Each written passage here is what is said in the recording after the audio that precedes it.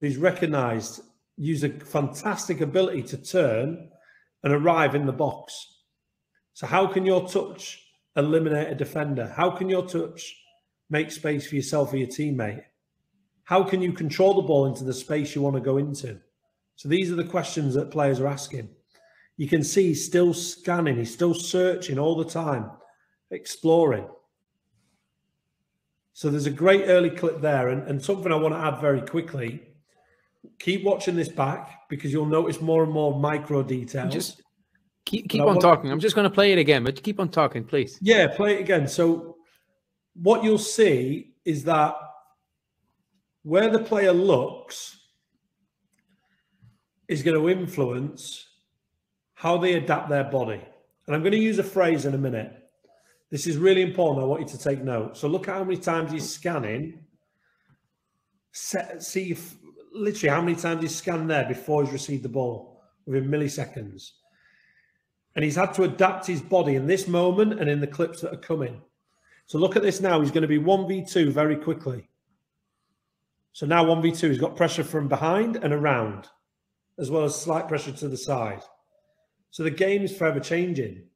Every player has their own unique movement signature.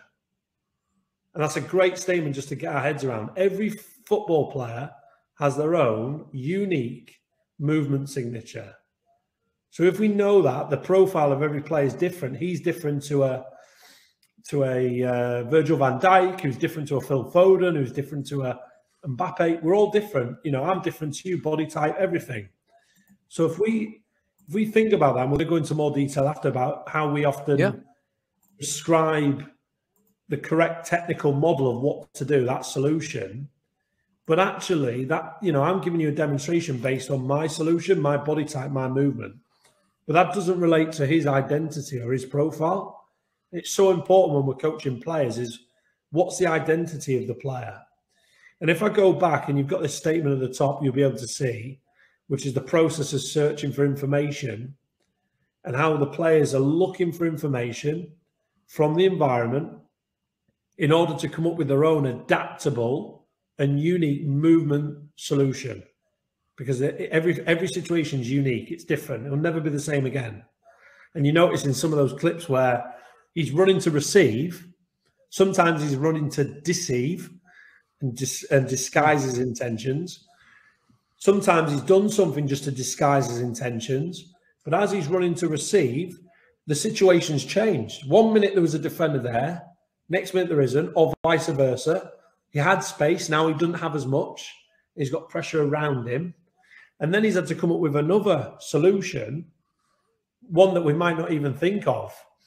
You know, and I love the one where he's received and he's used his body to protect the ball and he's allowed himself to get into a position where can he get an early entry into the opponent's penalty area? And that is, you know, priceless. If we think about attacking principles, we want to get into the penalty area as early as possible or as appropriate as possible. Because once we're in there, you know, you're hoping we can get shots, we can get rebounds. They might foul you, you'll get a penalty or in and around free kicks. It's a great way. Can we get early entries into penalty area? And of course you can, you know, that's a topic for another day webinar for how you get in there, whether it's floating in, crossing. We've got plenty of subjects coming. Exactly. But the main message is that this player is having to look for information from the environment by scanning, by searching, whatever words we want to use, to come up with an adaptable and unique movement solution.